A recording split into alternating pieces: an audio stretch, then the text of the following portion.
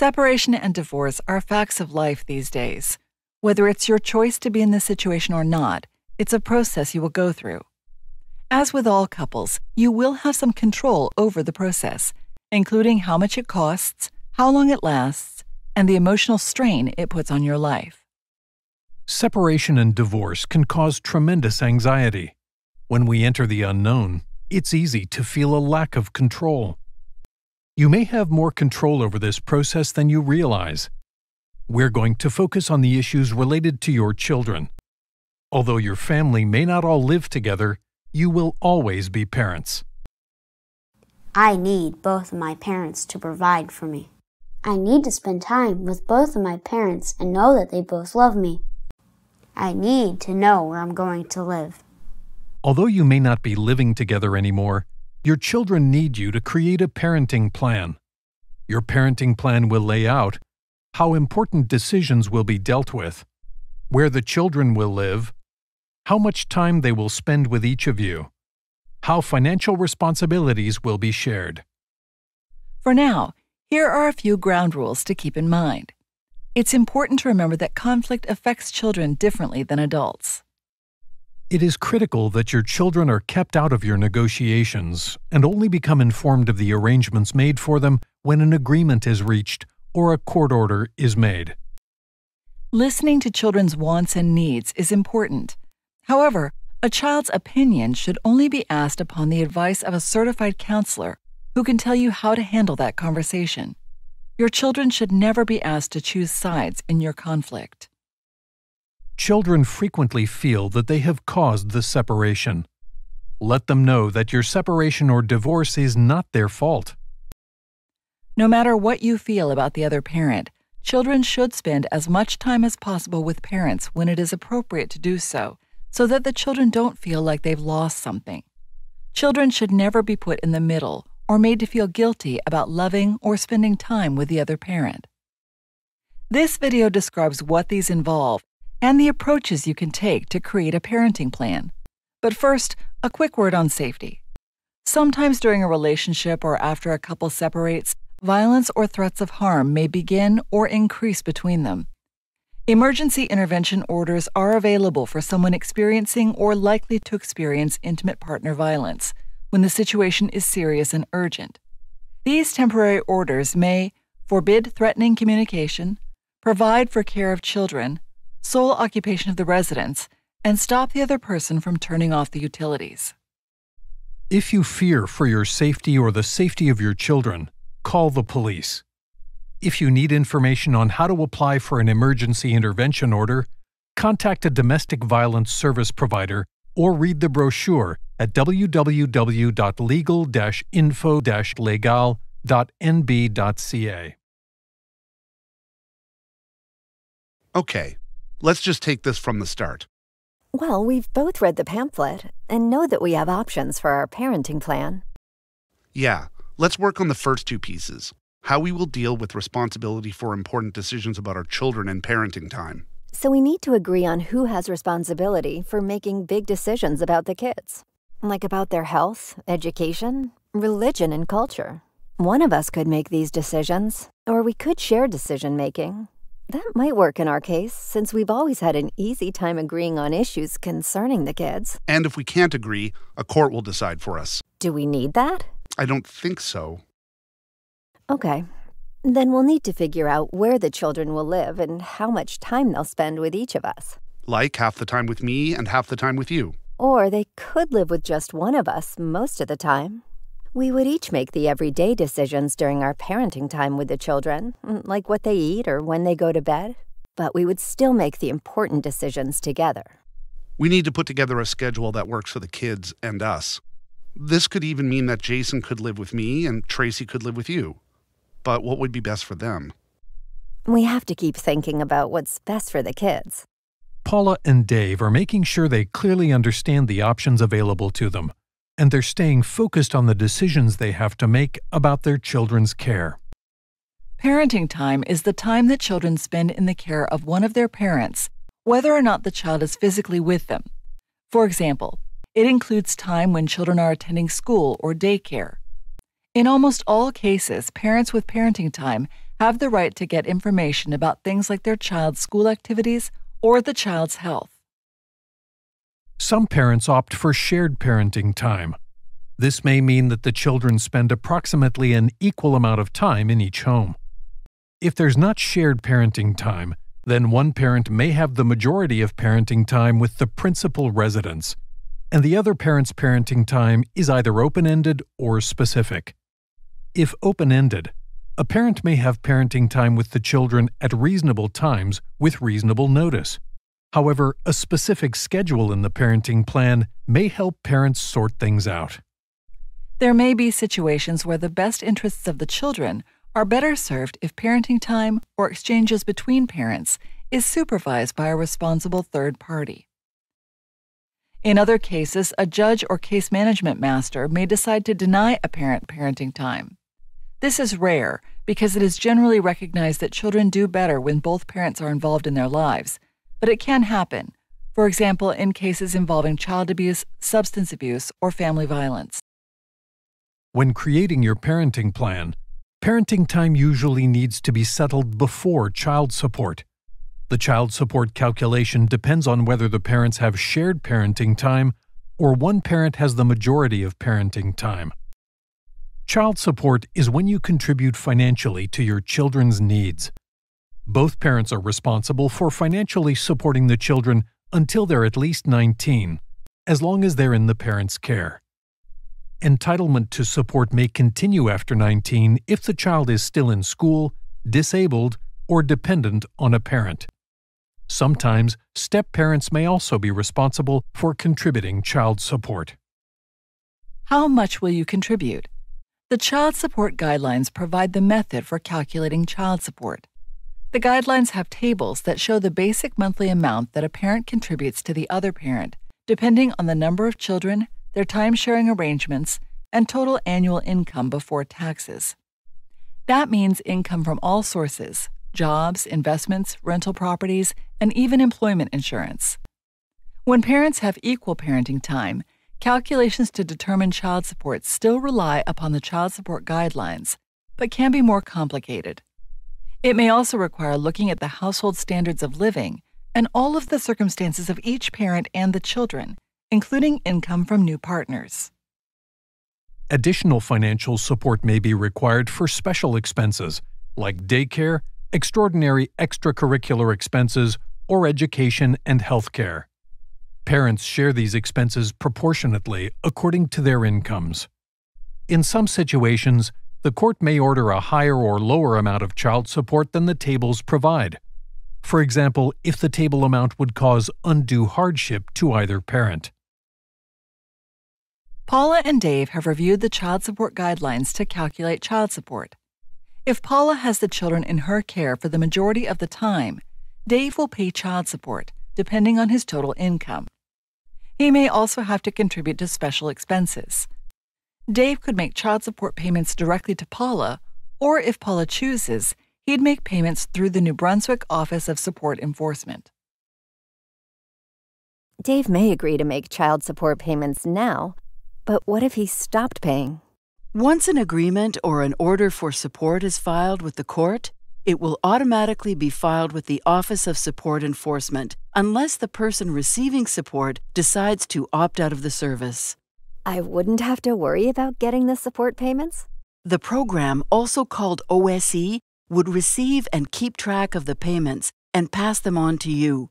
If the payments are not made in full, enforcement officers will take steps to collect it. So my payments would go directly to OSE? That's right. Once an order or agreement is filed with OSE, all support payments would be payable to them and then passed on to Paula. So what if I lose my job and I can't afford to pay the same amount? OSE can't change your support order. However, a mediator or lawyer can help you to make the changes, or if you can't agree, you may need to apply to the court. Decisions like this can be complicated.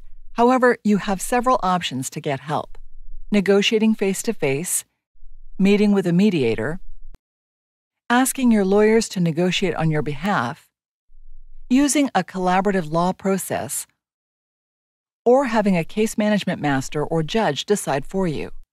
Some of you may need a combination of these. Remember, your children are your main priority. Focus on doing what is best for them.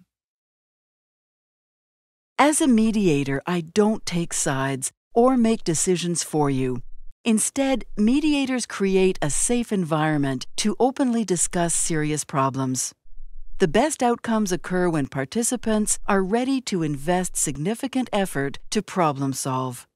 I try to help the two of you reach an agreement. However, all decisions are made by you. My job is to keep negotiations on track while you work out your parenting plan and child support issues. If either of you doesn't agree to participate in mediation, expect a greater participation from lawyers and even possibly going to court.